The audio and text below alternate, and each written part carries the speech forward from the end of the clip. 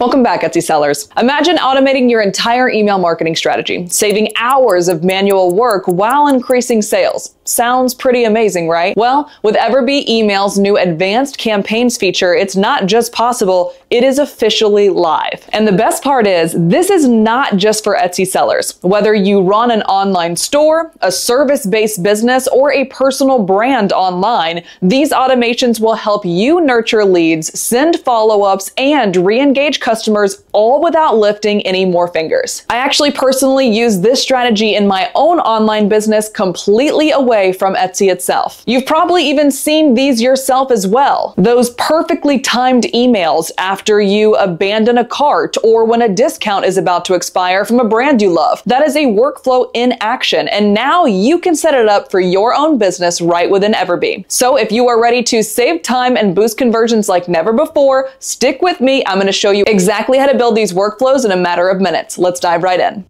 All right, guys, so as you can see, we are now in EverBee. You can go to everbee.io, and in the top left-hand corner, we're going to click on that little bee and scroll down until we see EverBee email. Then when we get in here, as you can see, you're going to see dashboard, campaigns, grow, subscribers, and settings. In order to find the advanced campaigns, we're going to go ahead and click on campaigns. And as you can see, we have always had single campaigns, which basically means that you can send one newsletter or one email at a time. We also had auto campaigns, which basically allows you to send things on a weekly, monthly, yearly cadence. But now you will also see something called advanced campaigns. Just like single and auto campaigns, you'll be able to see the sends, opens, clicks, orders that took place from the email, revenue that came to you from the email, and if there was any percentage of people unsubscribed because of the advanced sequence that you created. You're also going to see the status of whether it's inactive versus active. So now let's go ahead and show you exactly how to build an advanced campaign from scratch. On the right-hand corner here, let's go ahead and click Advanced Campaign. At this time, we are actually going to start from scratch, and you can see it is currently called Workflow Builder. So right now, your workflow has not started because you have to place a trigger in. So we're going to click on Trigger at the very top, and you're basically going to select the frequency. So as you can see here, the frequency is based on how many times someone will enter the workflow when they match the trigger. It breaks down once versus multiple for you. Once would be people will enter this campaign the first time when they meet the trigger conditions. They cannot enter the campaign again. Multiple would be people will enter this campaign every time that they meet the trigger conditions. So we're going to explain a little bit more about what the trigger is or what it could be, but for today's purposes, I'm going to select once. Now it's going to ask, okay, what trigger do you want when someone is added to this workflow? So you can see right now we currently have join a list and tag is added. Those are the only two we have currently, but as you can see,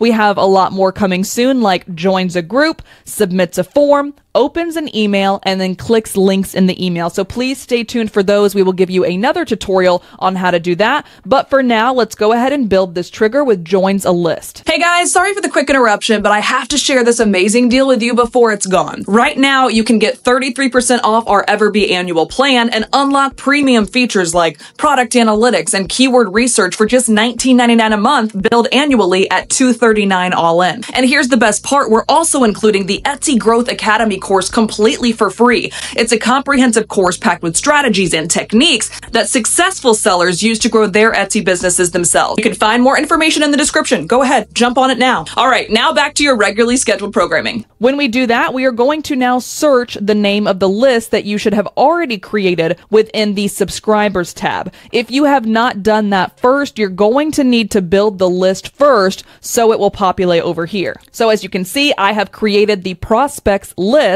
hence why it is coming down in the drop down. So I'm going to go ahead and add that one. Let's say we also want past customers for some reason. So we can click past customers, or you can delete and add whatever you want. If you want to add another trigger, you totally can, but for today's purposes, let's go ahead and keep it as simple as possible. So the trigger that we currently have right now is once someone joins the prospect list, this workflow is going to begin, which we are about to build together. Let's go ahead and click save. So now you can see that trigger is there. Now we are going to click the little plus button and choose what next step we want these people to take. Personally, I like to send an automated email right when they first join a list. So I'm going to go ahead and select email for this particular option. And as you can see, now we went from trigger down to email. And then now this is over here saying, how do you want to title and design the email? So let's just say, welcome to shop name. Now we can click design email. Now we are actually going to stay in the single campaign space and click start from scratch. Or of course, if there's any of these welcomes you want to use, let's just go ahead and actually choose welcome one as a template, for example, that you can obviously adjust to fit your brand. So you can see the subject line is, hey, name, welcome to shop name, your exclusive discounts inside. We're absolutely thrilled to have you on board. Thank you for subscribing to blah, blah, blah's family. Every piece is crafted with love, blah, blah, blah. So you could do all of this. You could also add in all of these products as long as you are connected to your Etsy shop. And of course, if you wanted to do anything else, you can come down here, add a button, whatever you want to do to build this out.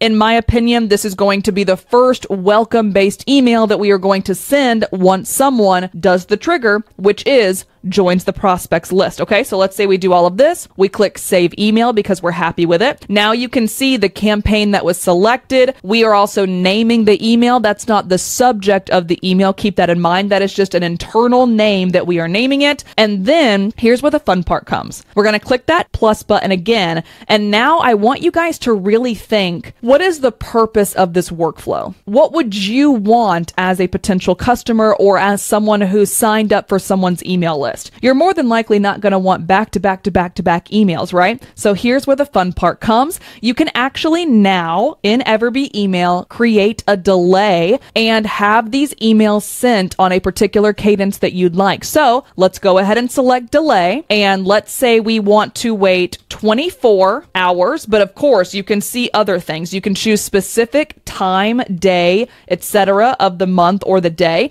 You can also choose wait blah, blah, blah weeks, days, months, minutes. In this particular case, I'm going to do 24 hours, but you could obviously do 1 day as well. We're going to click save. Then I am going to send the second email. All right, so now we are going to build the second email, but we know what's going to happen is someone is going to come in as a prospect. They're going to get added to the prospects list. Then we are going to send them an immediate email once they get added to the prospects list. Then we're going to wait 24 hours and then the second email is going to go out. Okay, so same thing here. Let's just say we say welcome email to, and then we go to email details and edit. So now we're going to make the changes that we want for this second email in here, and we will click save. So what could be really beneficial here? Let's say for email 1, we talked about the discount and we spotlighted the products that we wanted them to see, but we noticed that maybe they haven't used that discount yet, or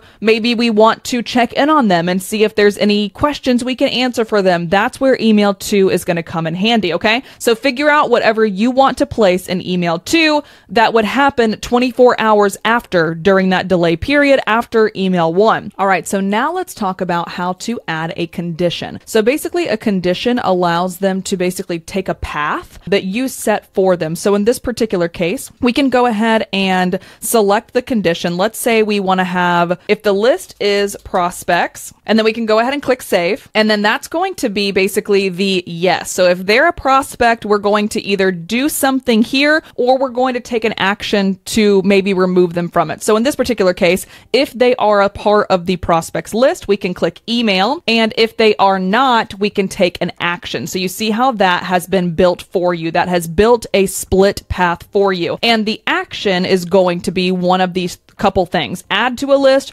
remove from a list, add a tag, remove a tag, mark as unsubscribed. So this is completely up to you and how you want to build this workflow. But let's say the condition was they are on prospects, then we can say add a tag and then call it digital products, for example. So that will allow us to now have a tag that we know this person is very interested in digital products and they're on our prospects email list. And that will help us maybe be be able to target them better in the future now that we know, and EverBee email also knows that they are very interested in digital products. And then go ahead and click save, and you will see the step was updated successfully. So now you can come over to the email and then create your third email. And then at any time, you can also come in and add an additional delay and keep building off of this workflow as much as you need to get to the end result you're looking for. All right, guys, so there you have it. EverBee Email's Advanced Campaigns feature, the absolute game changer that lets you automate, save time, and boost your sales with ease. Whether you're an Etsy seller, an online store owner, or running a service-based online business,